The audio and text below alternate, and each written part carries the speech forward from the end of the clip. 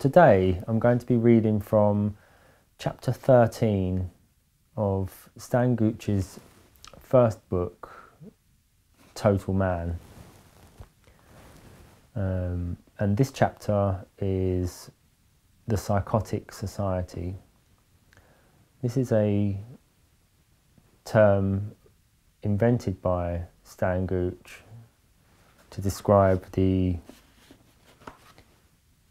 creeping psychosis that the West was taking on during the early 70s when he wrote the book.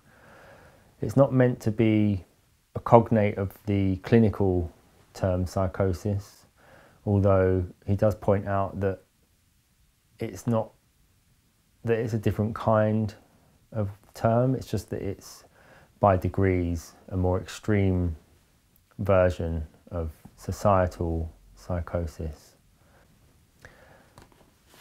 So it's basically a list of symptoms of an alleged patient called society. Number 1, the covering of domestic gardens with concrete to make a parking space for one's car. Number 2, the replacement of telephone exchange and postal district names with numbers and the numbering of personal bank accounts. Number 3, the protective pre-wrapping of foodstuffs and the sterilisation of milk for longer life. An interesting paradox. Number 4, the fear which, for instance, many Americans going abroad have of catching a disease, as evidenced by long programs of shots prior to leaving.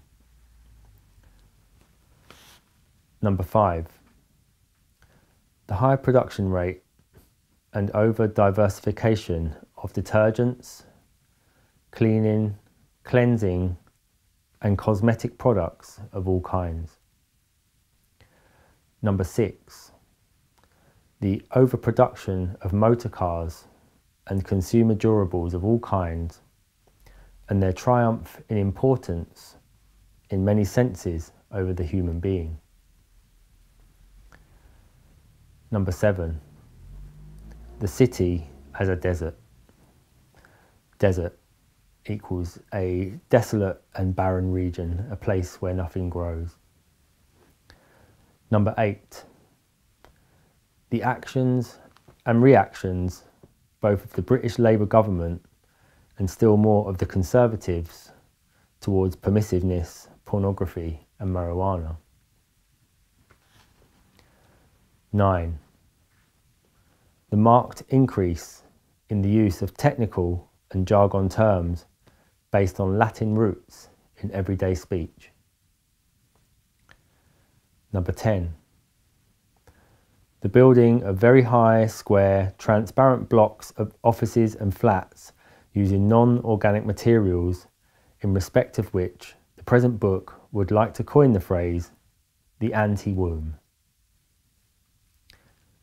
11, the denial of spontaneity and emotion at large by the institution of procedure, protocol, precedent, tradition, formalisation, the pre-recording of radio and television broadcasts, and so on, and the general substitution of content by form, function by office.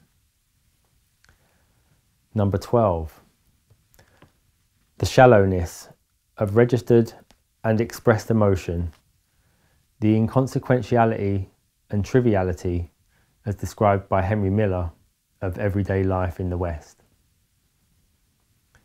Number 13, the trivialisation on the one hand of women as women, and on the other, the masculinisation of women. Number 14, the technique of many kinds of killing at a distance, in the most extreme forms of which the people killed are seen by the killer neither before nor after that event. 15. Allied to this, the application of industrial techniques to the killing and disposal of human beings, as particularly in Nazi Germany, but also in the guillotine, the electric chair, and so on, making feasible the notion and possible the phenomenon of mass destruction, the countercoin to mass production. 16. The removal of feeling and emotion, morality and ethics from the study of psychology. The replacement of a human-centered or even an organism-centered study of life by quantified, mechanistic and reductionist methods and computer-based models. So this list was made in 1972 and was based around Stan's idea that within us there are two diverging personalities, two conflicting, diverging personalities, and that one of the personalities is going in one direction and pulling society in that direction, and the other is pulling society in another direction. I think he was really just talking about the West in this list, because the rest of the world appears to be moving in the opposite direction, and in some ways dragging the West in that direction too, the way that the West attempted to drag the rest of the world into their direction. The main point is that these two divergent personalities are contained within one person, i.e. the human being. And any attempt to separate them into two societies is futile, because they are one person that cannot be split into two. This list is just an attempt to display the phenomenon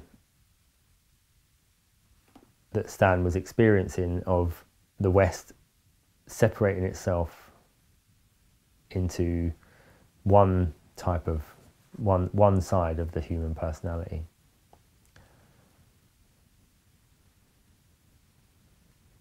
Which has only really succeeded in,